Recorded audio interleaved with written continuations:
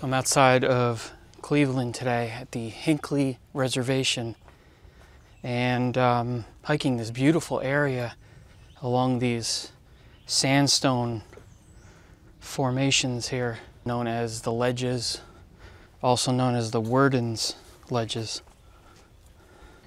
But what makes this place really interesting is way back in the 1940s, a man named Noble Stewart spent some time back here carving all kinds of pictures and faces into this sandstone.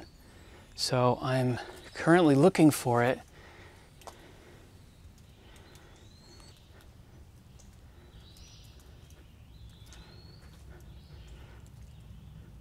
Oh yeah, here you go.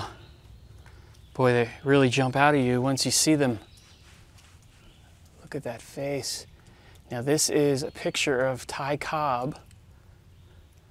You can see it says Cobb, C-O-B-B, right there. Now from what I've read, Noble and Ty Cobb were old fishing buddies, great friends. So that would explain why he carved him into the rock. No doubt his favorite baseball player too. So there's supposed to be all different kinds. There's even a big Sphinx carving out here somewhere. I'm just not exactly sure. They're kind of all hidden, but almost hidden in plain sight too. Oh yeah, right up here you can see a cross and what looks like a Bible below it. It looks like there's some initials. Can't really make them out. I'm not sure if they were original to the design. So some quick background.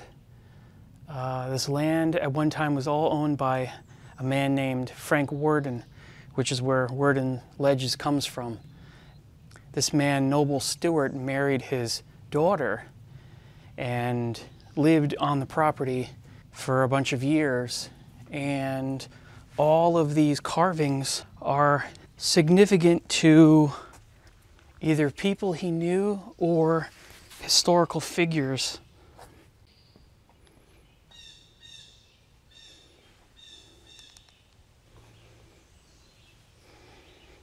Look, here's one right here. They really just jump out at you once you see them. Just weird faces in the rocks.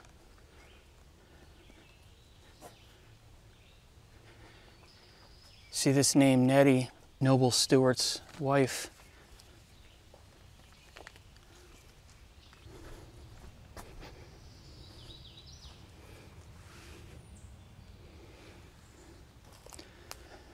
You really have to look for these things. But as you walk along, keep looking. Eventually, you will find some.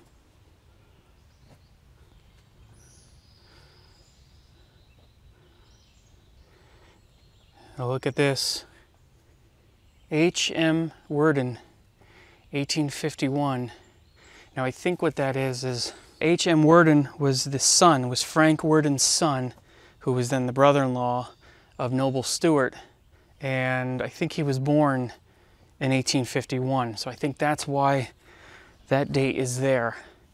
I don't believe that these are that old. I don't believe they were from the 1800s, but no one's completely sure. So I could be wrong about that.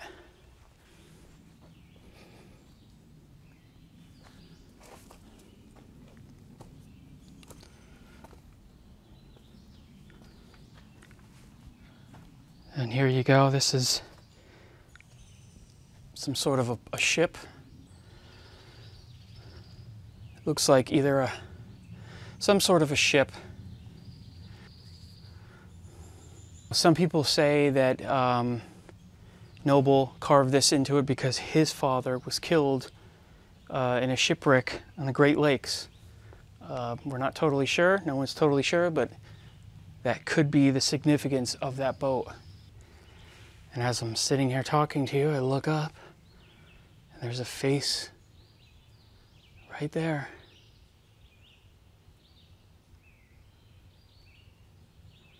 Not sure who that is, but it's way up on that ridge. Oh, here you go. Here is the Sphinx. Look at that carving. Pretty creepy.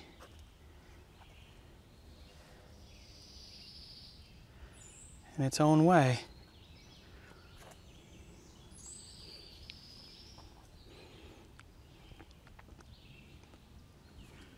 Now, I have no idea how long these things took him to create, but like I said, it's widely assumed that he did this stuff in the mid to late 1940s.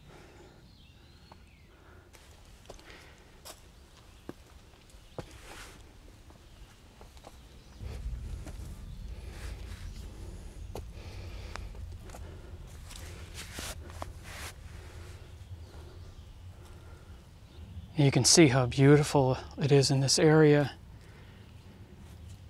This was a common area for the Worden family to come and picnic. Obviously, because of how tranquil it is here.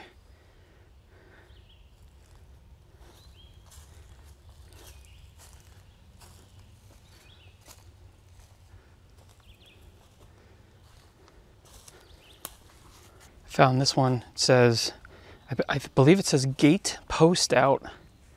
Gate Post Out 1852. You tell me if you think you see something different, but I think it says Gate Post Out 1852. Not sure what that means.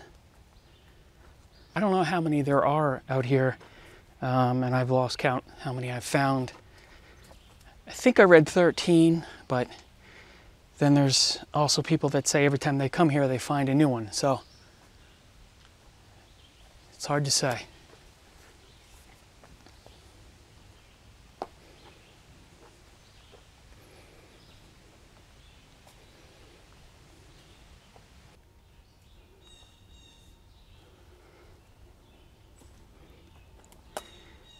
You can see that a lot of the rock has this weathered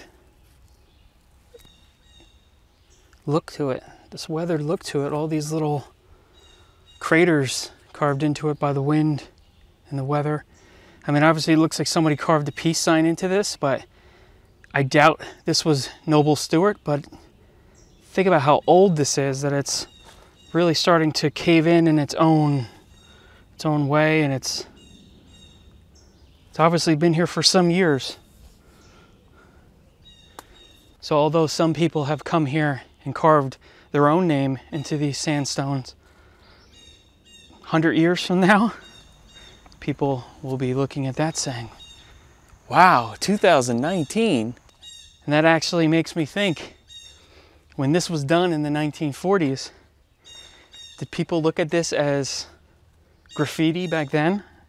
As just defacing nature and carving your name or a face on a rock? Who knows?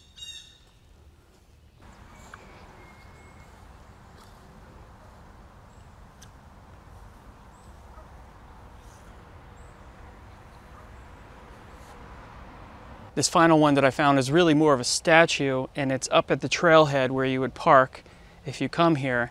It's right near where the original house was, the Worden house, and the barn.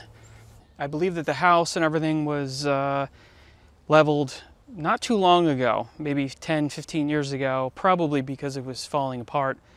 But this one sits right on the ground here, and it is obviously Jesus on the cross. The open Bible says, "Is all." So it will be interesting to see how long these things are around for. I mean, that sandstone just keeps weathering away. So maybe in 100 years, this stuff won't be here. Or maybe there will be the newer names left only. Who knows? But I'm glad I checked it out. It was very interesting here. And hey, if you haven't already, definitely check out my second channel, Mobile Instinct 2. I post a lot of other odd and interesting and weird places there. So thanks for watching, and I'll see you in my next video.